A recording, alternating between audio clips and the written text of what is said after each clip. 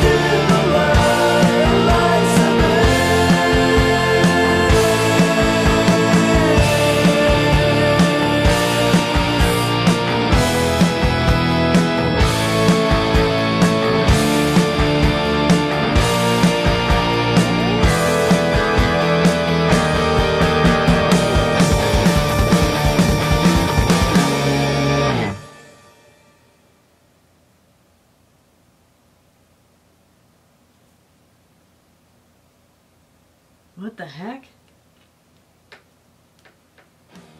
Who was she? I don't know what is really real or really legend, but she's killed, like, apparently she killed like over 600 people. And like People or young girls? Well, basically and this, I don't know how real it is, but this is the thing, that she would kill these young girls, these virgins, and then she'd fill up her bathtub and bathe in their blood because there was some like fountain of youth type thing. Elizabeth Bathory, yeah. And I don't know, like, the etymology. I hope we didn't get the term bath from her, because that would suck.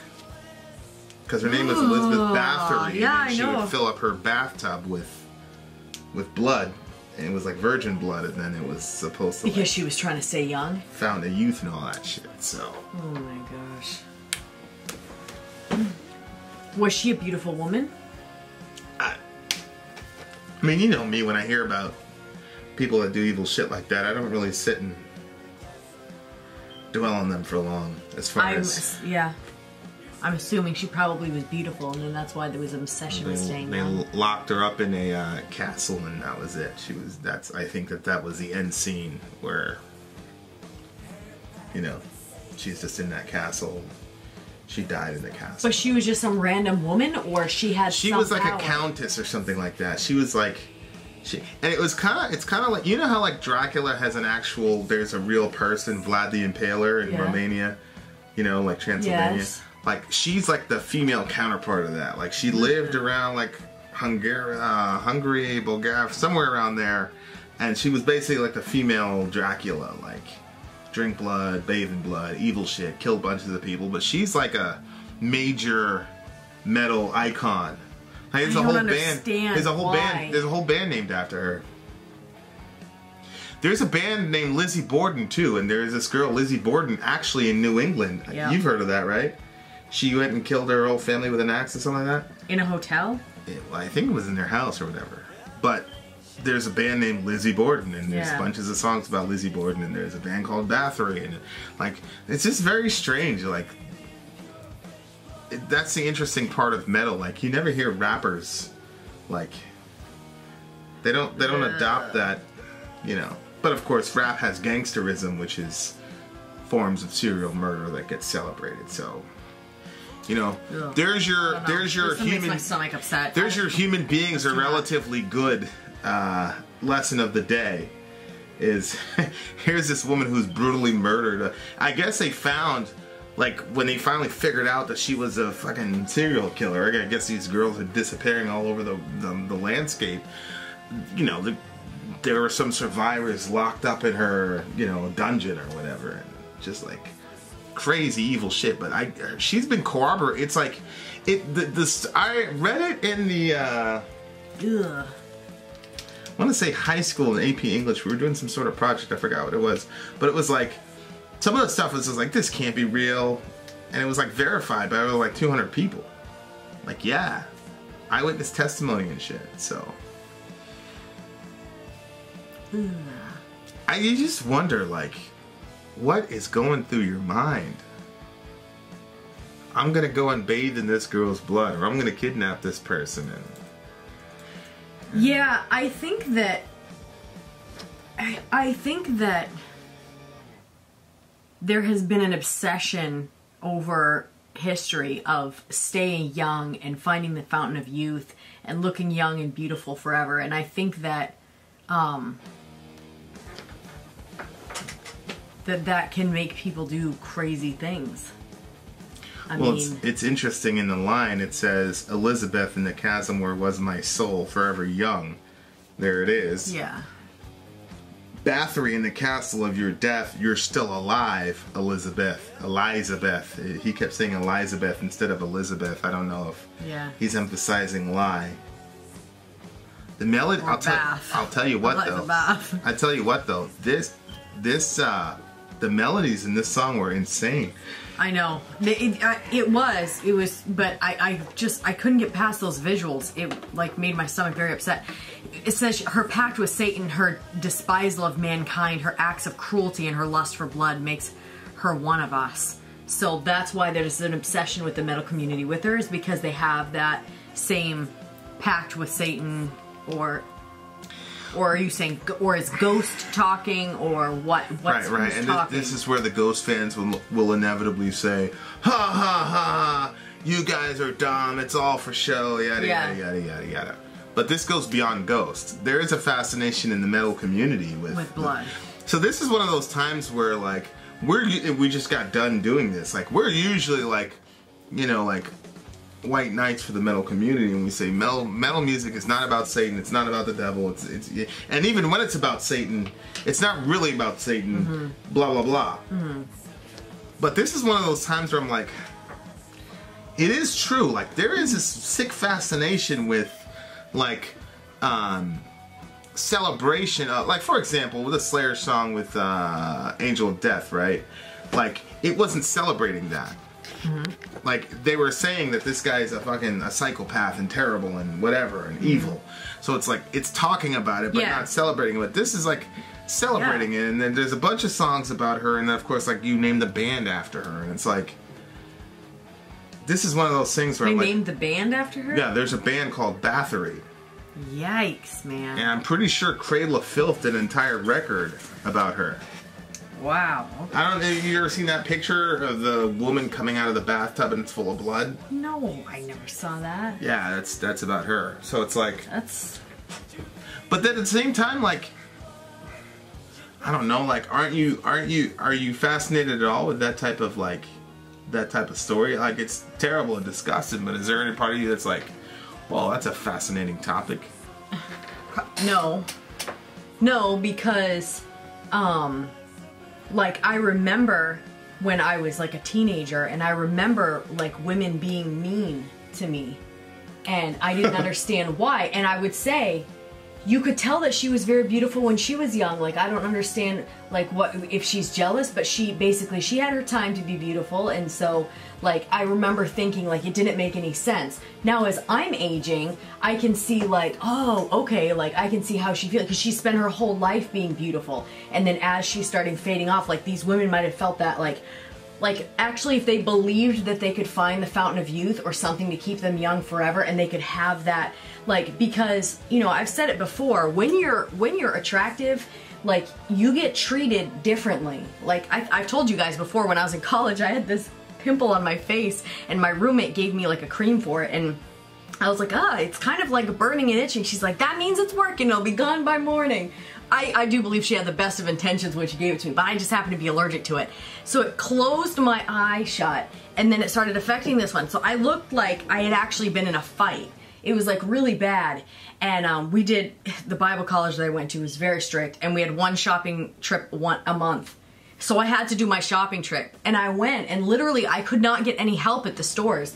And I'm used to, like, when I go into a store, people will, even Walmart is very big, and sometimes it's very difficult to find somebody. People will search me out and say, hey, can I help you with anything, and stuff like that. And you know, hey, how are you doing today, ma'am, and stuff like that. None of that. I was looking at people asking for help, and they were not helping. You know what I did? I went and I got my blonde friend and said, can you please go and ask them for help, because I need to find this thing. She asked them, immediately they stopped what they were doing and went and helped her. And I thought, you know what, there's some people that never, like, experience, like, people being helpful to them. If you just have the unfortunate misfortune of not being attractive in America or wherever, I don't know if it's like that everywhere, but so I think that if a woman is beautiful and she's used to feeling that, like, that power that comes with beauty, and then as she's starting to age, and then she's thinking, oh my gosh, I have to figure out the way, and then so in her sick mind, she thinks, she's probably looking at those young girls and jealous of their youth, and then she's thinking, well, if I bathe in their, makes a pact with Satan and says, like, if I, you know, the blood, like, if I kill them, will you keep me young? Like, makes this pact. Obviously, that isn't true. I mean, but so I guess it's not very, like, not very curious to me, because I always thought, again, like, I remember when I heard the story of Snow White, and, like, the stepmother or whatever talking to the mirror every single day and who's the fairest in the land, and then when all of a sudden it doesn't say her anymore and it says Snow White, she is angry and then wants to have Snow White killed because she wants to be the fairest in the land forever and for all time. So I always thought it was weird, but again, like I'm saying, like as I'm getting older, I'm like, oh, okay, it's making more sense to me because you don't have the same power that you once had, and as that, especially like if they're a queen and beautiful, like all that, and then like they're slowly like because somebody else is gonna take the throne, and so it's. Let's bathe in pure fresh blood. She peasants, virgins killed, so she's going after peasants who were, nothing, so nobody would miss them. Right. I guess. Yeah. Exactly. That line is very interesting. Her acts, her despisal of mankind, her acts of cruelty, and her lust for blood makes her one of us. Yeah. That is it. So if we come along and say people are born in sin, and we're born with a propensity toward being sinful. Yeah. People go, no, that's crazy, that's terrible. Then how the fuck do we come up with songs like this where people are aligning themselves with this woman? Yeah. But I think it's right. I think he's right. I think that. Yeah. And the fact that bands are named after her, whole records are dedicated to her, the fact that that has a place. Yep. Indicates that there's something in her that's in us. Mm-hmm. It's like that purity line. You all stare, but you'll never see. There's something inside me. Like there's something inside of us that's not that different from this lady. And as much as people want to deny it, then why the celebration of her then? I mean, I understand it theologically that people are born in sin, and because of that, like, people can actually relate to her at some level, form, or fashion. I don't know what. Oh gosh. I don't really know what was her guiding motivation, because, like I said, I didn't really study a lot about her, but there was sort of this folklore that she was bathing in virgin blood because she was trying to maintain, she was an evil woman with an evil old soul. A heart so black and cold. Yikes. Elizabeth in the chasm where was my soul. So like she is in. So now his soul is empty, but now she's in his soul. She's filling the void. And in that sense, you're still alive, Elizabeth, because it's not Elizabeth. Well, alive in there. The spirit that was driving her is now in him. And, exactly. And I know the ghosties are gonna say, oh, no, and it's like, I think that he's right in the sense of that unadulterated sort of like.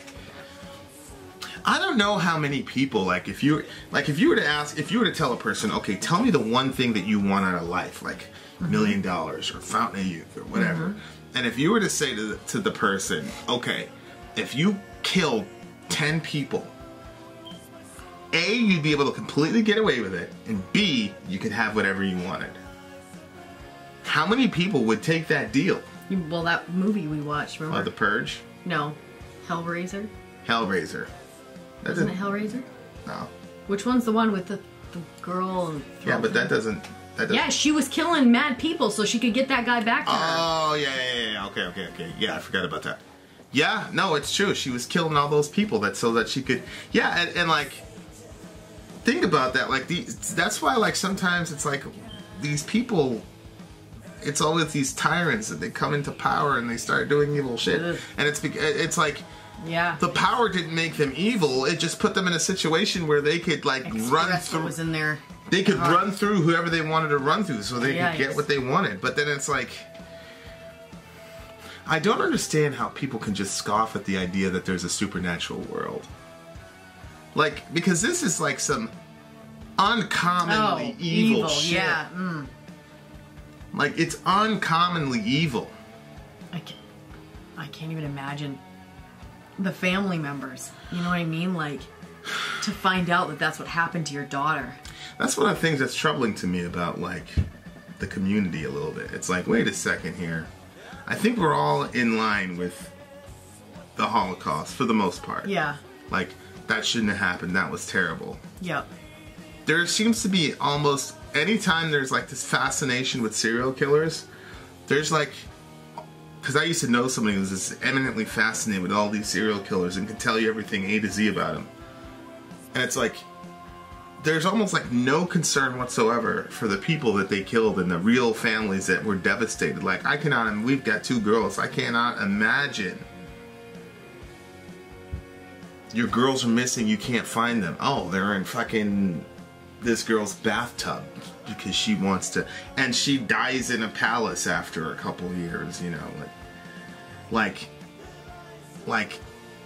so this, I actually need people to like reach out in the comments, like get over being upset at us for whatever reason, and like explain. But you know, I talked about this when we watched Vikings, like you know, they're going raiding someplace, and like one of them dies, or like somebody that you like dies, and you're like, oh no, and you're sad or whatever. Yeah. He's got just like mowing a bunch of other people. You're mowing through these innocent people, and yeah. But then one of their people die. It's the end of the world, and it's like the author. Yes. You know, I'm always fascinated by how the author can make you feel certain emotions about people when they're doing something objectively against your worldview. Not even God, like even an atheist or whatever. Like most people believe that you shouldn't go into somebody's village and rape and pillage and kill and conquer. Most people don't believe that. But like when you watch, when an author tells a story and then you become on the side of the characters. Yeah. Even when they're doing wrong, like you completely overlook it and you're just focused on them. So it's like, like, isn't it almost disrespectful to the families of these people that this woman is being celebrated like this? Oh yeah, I would agree. So I need help understanding like why that is okay. Because the same people who were saying that Nazi kid, I shouldn't have let him talk because Nazis are fucked up, are the same people that would celebrate this shit or celebrate a band like Bathory or whatever. And like I want to be clear, like I don't have a problem with like doing this song as a precautionary tale or even a historical narrative. Hey, this is what happened. But there's a celebration of almost a celebration of her here, and I'm like, do you feel? Oh yeah, no, I definitely get that feel from it. It's not because they're not saying what the heck.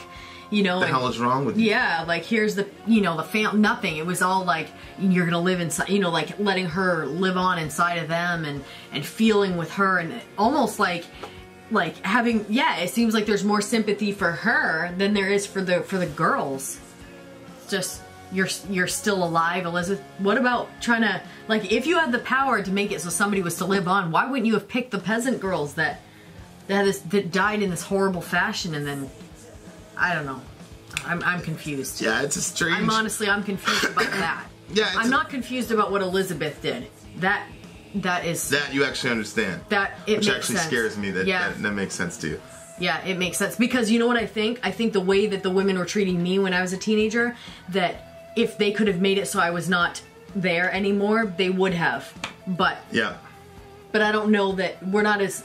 I think as a people in America, we're not like as violent in the sense, like, so I don't think that somebody at my church is gonna like go put a sword through me like back in this time, like more of that. I don't know, maybe that's my perceptions, but like I think that I don't think that these people had that in there, but I think that they in their heart hated me, you know what I'm saying? So yeah, I that makes sense. Not that it makes sense in the sense of like, oh, like people should go do that, or oh, I'm gonna go do something like that. But just like, well, if she was doing it for a fountain of youth, that is a crazy idea from a biblical narrative perspective. Because from a biblical perspective, you start off with glory and your beauty in the height of your prime, and like who you are in your prime is who you're supposed to be. But because of sin, you as soon as you hit your prime, you hit your decline. So the moment you experience yourself at the pinnacle of your existence is the moment you start declining, and that's because of sin. Yeah. Because the declination from your highest peak is probably the prime indicator that you are going to die. And what's interesting here is that, okay, So she has an understanding that I am going to die. That's what loss of beauty means. That's why loss of beauty is such an existential crisis for a lot of women. Because yes, there's societal sort of benefits and rewards for being beautiful, but it's also on a subconscious sort of Freudian level. Hey, you're gonna die. Yeah. And what does she do? She sheds blood in order to reverse the effects of the curse. Mm-hmm. And, interesting. And of course, that's not very far. Wrong blood, though. Right, it's not very far from our story, which is, that's true. Blood needs to be shed to reverse the curse. But it's not from other people, it's from Jesus. And it was a virgin's blood, too. Right, right. And pure, well, that's a good one. Like, pure blood has to be shed in order to reverse the effects of the curse. Yeah. That's true. That sort of, deep magic, as Lewis would say, is true. And what we're saying is, that happened. Jesus did it. So, if you're worried about the effects of aging, like, you're gonna get another body. Like, you're gonna get a glorified, body that's gonna be more beautiful, and there's never gonna be a. Well, what's interesting in my theory about the resurrection is that you're never gonna reach your peak, because you're always going to be getting to a new level of prime in the way that the entropy will work backwards, basically, in the new world. And so you're going to be in an ever increasing kind of state of glory and being at your prime, and that's because innocent blood was shed on your behalf. But it has to be a voluntary sacrifice. It can't be some girl that you kidnapped from the field and then slit her throat and bleed her out in a bathtub. Dude. Oh my gosh. So if this young lady would have just known the gospel, then all those people wouldn't have had to die. Like, I'm being kind of like tongue-in-cheek, but at the same time, like, I'm always, I keep saying, like, there's only 3 stories. Yeah. And, like, even when you tell a horror story, you're still telling the same story. Something is wrong. Yeah. We're dying. We know that death is not natural, and we want to reverse the curse. And then blood has to be, somebody innocent has to sacrifice in order to make that happen. It's always the same story over and over again. Yeah. What do you give the song? You know what? I don't think I'm going to rate this. This is an unrateable one. Yeah, just so you know, guys, when we don't rate something, it's not a protest vote. Somebody was asking me about it. It's not a protest vote. It's just like, some things are just too sacred. We feel like voting on it would cheapen it. Yeah. Yeah. And I can't. It's the same thing we did with the Holocaust song. Yeah. Like, or some of the Tool songs. We don't, or Maynard's talking about his mom, and obviously that was a very, very important moment for him. Yeah. So we just couldn't do it. So it's not a protest vote. It's just we want to acknowledge these girls that died. Yeah. So. Yeah, I mean, I'm a huge Ghost fan. I love their stuff, but this one is a little much for me. I don't know what this video. I don't even know if we can post this video that went with it. Like, if there was no video, that's because it got blocked. But I always put that because I never know. It's probably not going to get blocked. We do need to do like a viewer discretion advice, though. Yeah. Because this is, what I wanted to do was find like the first Ghost record and put what's on top of that instead of just looking for a famous Ghost song. And I'm also avoiding the most recent album for a reason. For a good reason. So that's why we're not voting on it. I would just like challenge everybody to, like, when you hear stuff like this and whatever, like, I don't want you to read too much into it or whatever, but just think about it. Like, how would you feel if that was your, And then I don't know what this guy, I don't know what Papa Emeritus, whatever his name is. I don't know Tobias Forge. I don't know, like, what his motivations are in this song, because he's an extremely, he's enigmatic character. Like, I don't really know, like, what his deal is. What character? Enigmatic. It's just he's an enigma. You don't really, a lot of question marks around this guy. I will say though, like, I say it all the time every time I listen to Ghost. I feel like he's the smartest. Somebody said, like, Ghost is like the modern Kiss, like a lot of makeup and a good theatrics, but not talent. I don't think so. I don't know much about Kiss. We should probably start listening to some Kiss. I don't really think so. I think he's extremely intelligent. the way he did those melodies and the way he does metal, like you never hear those things combined that way at all. And it's like, and it's not a gimmick with this guy because they do it all the time. And I don't know how he does it. I mean, he obviously has some formula in his head, but I don't know how he does it. But what I'm saying is, like, I don't know how he does it without it being corny and stupid. Is what I'm saying. So anyway, I are you rating it? I'm not rating it. I'm with you. I have a lot of respect for him as a musician. You know what I like about him? What? His mind. Like, I like people that can, because he sat back and said, I'm gonna do this. I'm gonna create a band that has these types of theatrics, this type of sound. It's gonna be like, you can close your eyes and know you're listening to a Ghost song. Oh yeah. Immediately. Definitely. Immediately. And there's not a lot of bands you can say that about. And I respect, like, the ability to think and do that and say, I'm going to do something that's never been done before. Yeah. Because, you know, that's what we do, right? We sit back and we're like, we're going to do something that's never been done before. And we're doing it. Yep. You know, like, we're in the genre, but I think that we're redefining what it means and what you're supposed to do. So I get a lot of respect for this guy for that. You know? So there you are. Yikes. I'm Joel. It's probably the end of our walk. Vin out. Sori out. Gone.